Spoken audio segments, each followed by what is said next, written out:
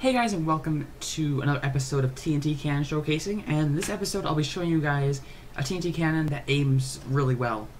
That's the best name I could come up with for it. I can't think of anything better.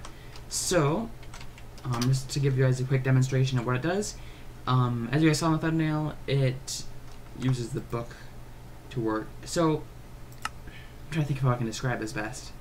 So the book acts like a controller, so the 1 through 15 are like the power settings you can set it to. So let's just set it to like 3 for now, so that's the distance that you can fire it. There we go, you can see 3 TNT gets dispensed, and at the end there's 2 ammo, and it fires. So, if you want to do maybe a shorter range fire, you can do that, and I'll just dispense 1 TNT, which is like really close range. So you need to be careful with that one because that could have actually damaged us. But if we do like a 2, so you guys kind of get the point. So I'll show you guys how to build it in a tutorial now. Now to build this cannon, this is a little bit complex, so I'll be doing this pretty slowly. So you want to start by placing a block and then putting down a lectern. Now inside the lectern you want to have a book, and the book needs to have exactly 15 pages.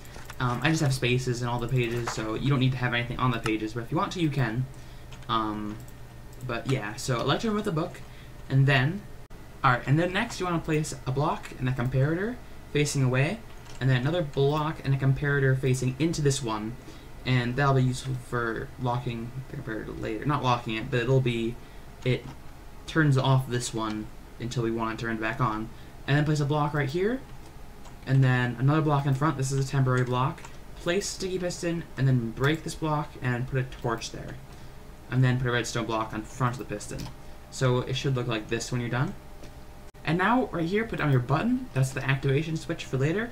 And now you can put down 2 observers, and then just put down some blocks, and then 1 repeater, a couple dust, and then 3 repeaters. Now, these 3 repeaters we set to the max tick, and the one back here is just there to be there. And then down here at the end, 20 blocks. Place down your dispenser. Now, the dispenser, you have to put TNT in yourself. I just have a pre-filled dispenser, so yeah. Now for the next step, you want to place a block right there, a block right here, and then you want to start placing more dispensers along the bottom. And it should go to right here. Place 2 blocks, some redstone dust. Alright, now we're on to the last step, which is water and a ladder. And now we're done. That's the whole cannon complete. So, it's actually not too bad. It's pretty simple, but at the same time, it's not simple.